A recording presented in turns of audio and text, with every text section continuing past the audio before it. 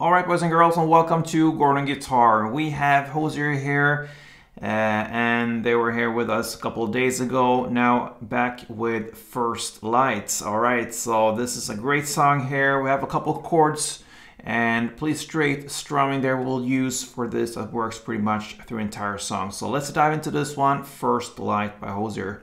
Alright, so we'll go through the chords first. They are 7, I believe. So let's start with the first one and go with B minor. That's a bar chord. You place a bar here on the 2nd fret, and you bar all strings except for the last E here in the bass. So 5 strings from bottom up.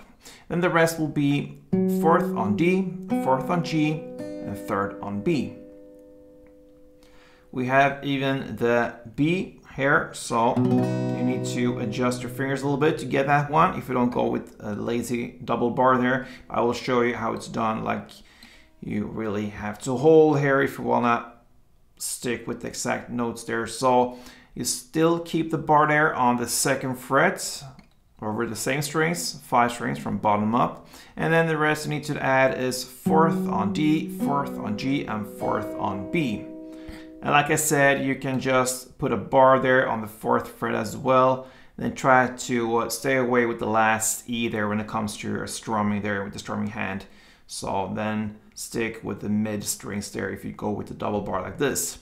Otherwise, this is how B looks like. So B minor and B so far. Let's continue with the bars and get that over with. So we'll go with the F sharp now.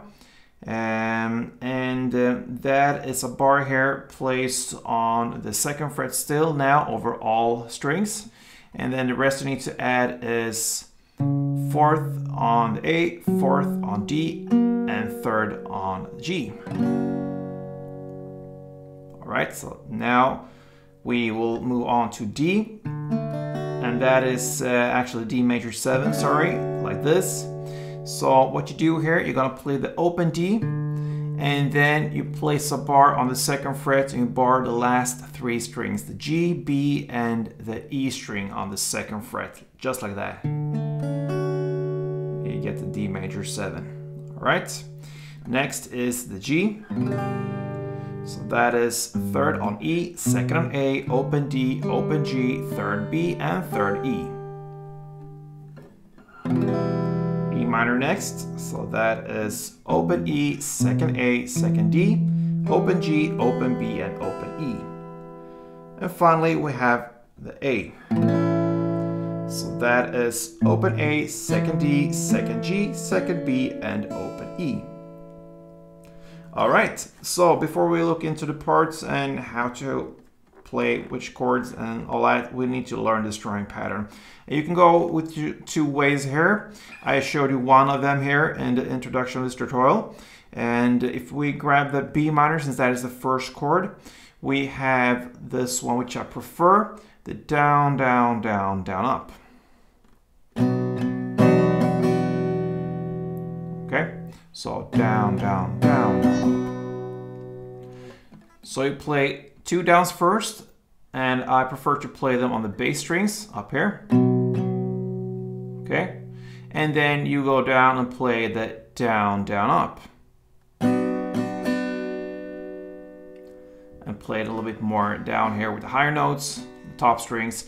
And the first down of this down, down, up is really important to highlight in some way. I use a little bit more strength to it and get a real down there and try to get that one. And you can also replace this with a clap instead. And if you do that, then you will follow more the rhythm of the song. Then it will sound like this. Down, down, clap, down, up.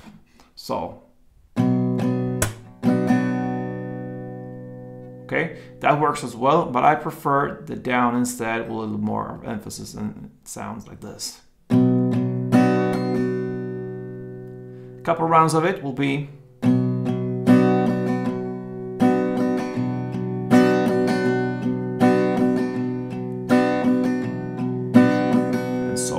Alright, so we're ready for this actual song, and we'll start with the verse.